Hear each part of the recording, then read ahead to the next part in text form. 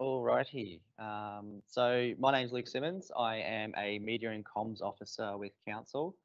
I've been doing this role for about 18 months now. So pretty much any communications that goes out to the public, to ratepayers, residents, we sort of handle and we create for you guys, so you know what's going on. Things like when COVID started happening, where you need to get your information from, direct you to all that sort of stuff. What council assets are still open, that sort of stuff. But yeah, some of the other stuff that I've worked on. Down the bottom here is just like a press conference. So we also are responsible for getting media to council or getting media for council. So that was the Redcliffe Dolphins NRL bid, and we had different TV like Channel 9, Channel 7, Channel 10, Fox, all these different TV and also Courier Mail and people like that to come and essentially get press for a good cause in our region essentially. Oh, sorry, I'll probably just skip ahead. Previously, I was a journalist for I think 5 years before that. So I started at the Sunshine Coast Daily newspaper, and then I moved down to Quest News and the Courier Mail. I may have dealt with some of you guys in some capacity when I was doing that, because I did a lot of community news and a lot of sport and things like that. Moving on to this next slide. So this is this is a bit self-indulgent. This video is a video.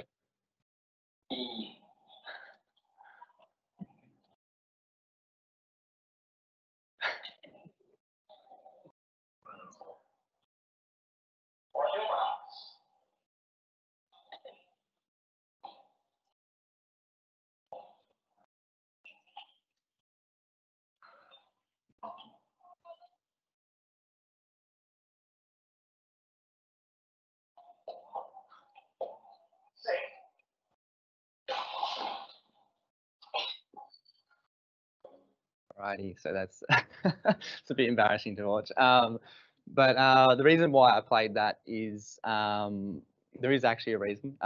So if you remember Michelle Janicki, she was a hurdler. She's an Australian hurdler, and she, well, at the time, was around 2015. She was quite famous for her pre-dance warm-up, what she just did then. And so I had a chance to interview her for an article, which was going in the paper and then online. So then we thought about how can we get the most out of it. It's more of a visual thing, like what she does and what's interesting about her. So we got the photographers to come down, and then we did that silly little video. It's sort of just a way of, so yeah, instead of getting X amount of people to read an article online, we got a whole lot more because of the engagement from the video. So it brought in an extra 40 odd, 50 odd thousand people to that article. So I guess how that relates to you guys is that, I mean, you're probably not going to have access to someone like Michelle Janicki, but I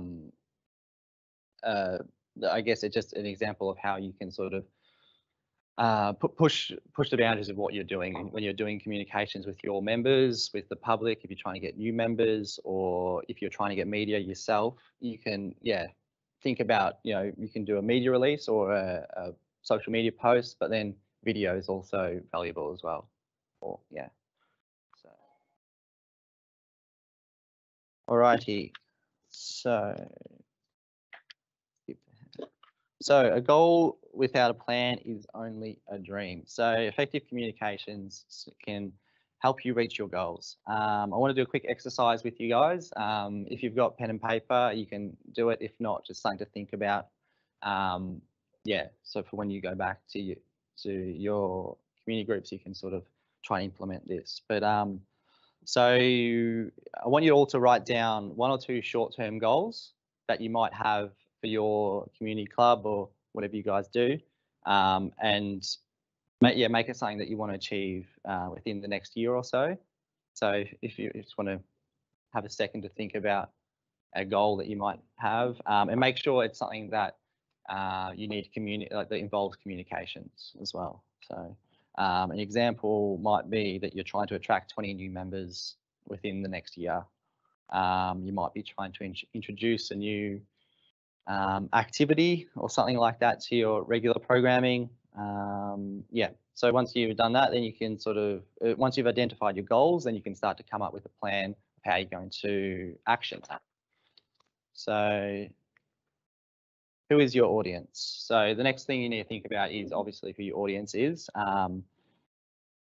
You should be able to ask yourself who the demographic is that you're targeting. If you can't do that, then you need to at least try and come up with something. So I guess try to be specific as well. So you might be running a junior football club, something like that, and you want to increase your membership with 5 to 10-year-old age bracket. Maybe you've got maybe you're 5 short of a team or something like that. So obviously you want to target kids, but you also want to be targeting their parents more so than anything, because the parents are the people who are going to read your communications or see your website, all that sort of stuff. There's obviously a whole lot more other demographics. Like you might be specifically trying to target female membership if you're lacking females or something like that in your club.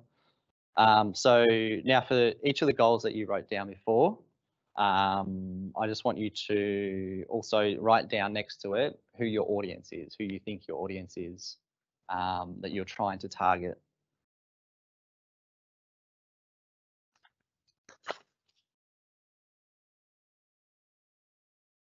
So the next slide.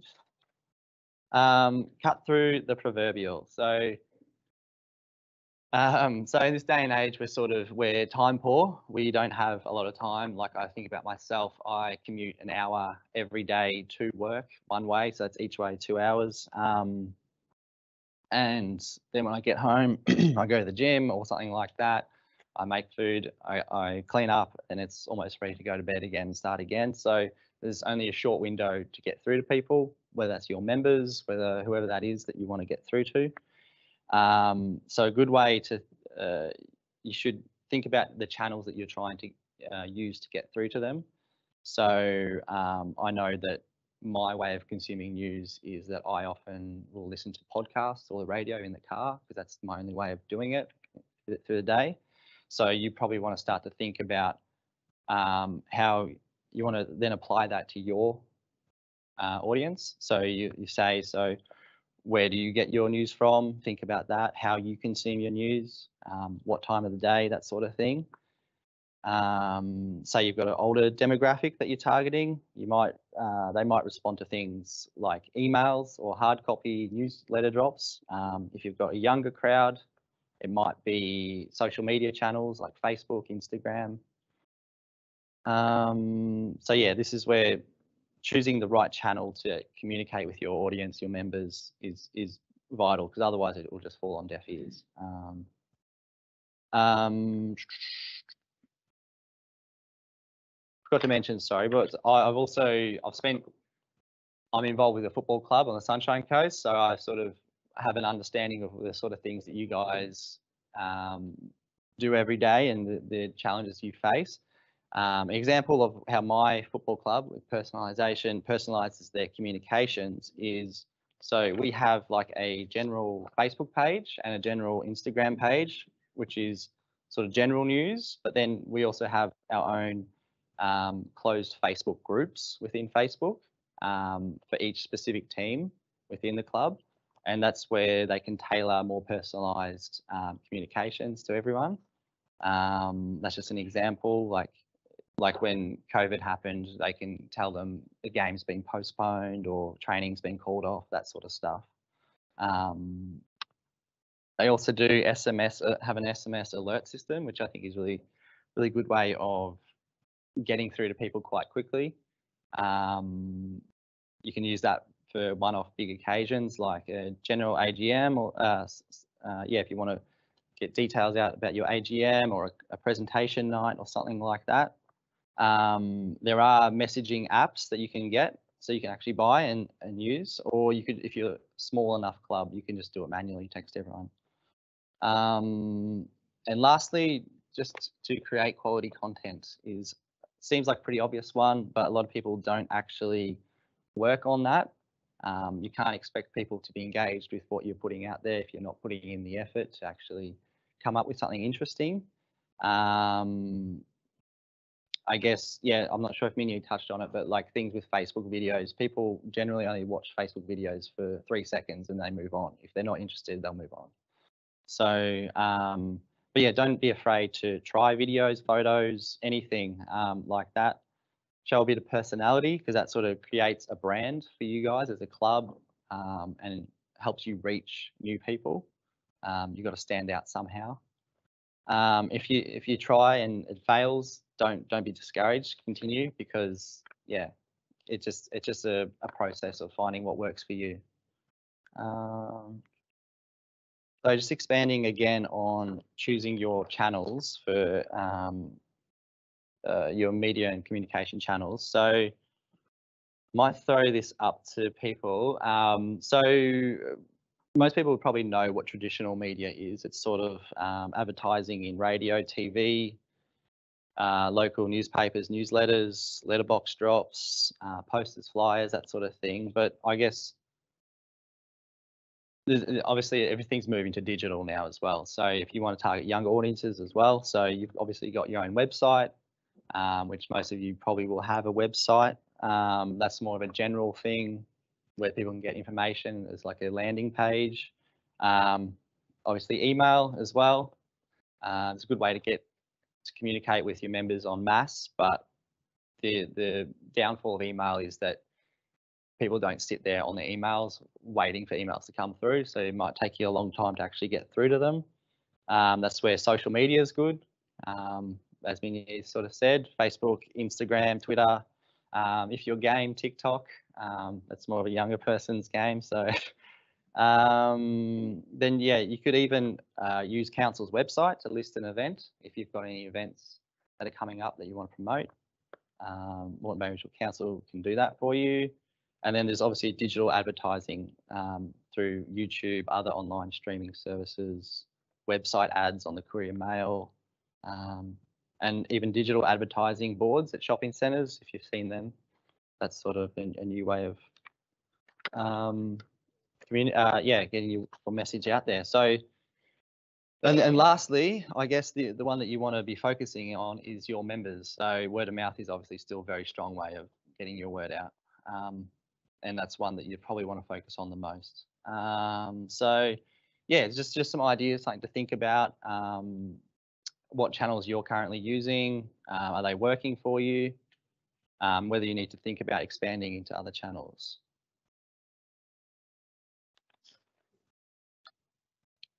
So lastly, just a few golden rules about communications.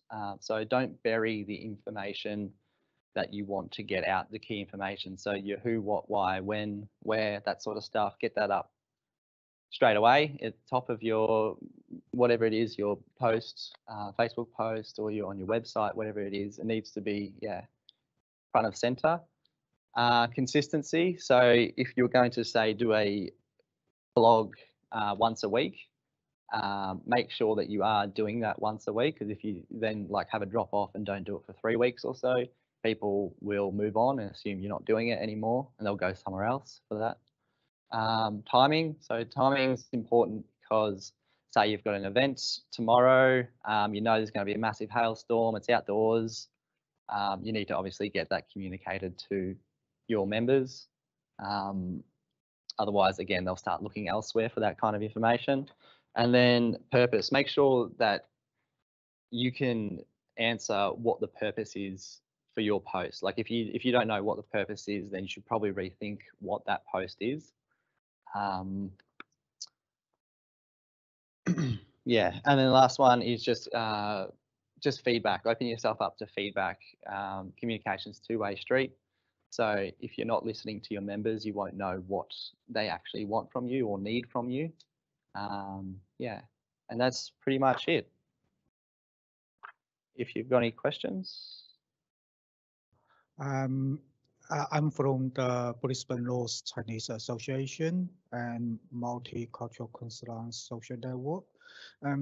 We run a few larger events, but we need you to give us the contact details, like the telephone and email address to contact the media, like the Courier Mail, Channel 7, Channel 9, or something like that, so that we can contact them. Okay. So what kind of information are you trying to? We just need the email address so that we can invite them to, or that we can promote the segment. Yeah. Yeah, I mean, I could probably get your details afterwards and give you a few contacts. You can, most media organizations, you can find that information online. Can be hard sometimes. Sometimes they don't want it to be easy to find. So yeah, you want to look for chief of staff emails for like courier mail and things like that. But yeah, I can get your details, maybe it'd be easier. And just sort of a hint or a tip, if you are trying to get that media attention, all these media organizations get bombarded with a lot of requests, a lot of things. So I wouldn't do it too often. I would do it when you've got a big event coming up or something like that, something that's worth promoting and you think that they will be interested in, because otherwise they get so many requests, they'll just flick through it, and if it doesn't trigger them in any way, they'll just next, delete, next sort of thing. Yeah, that'd be my only tip. No worries. All right, thank you guys.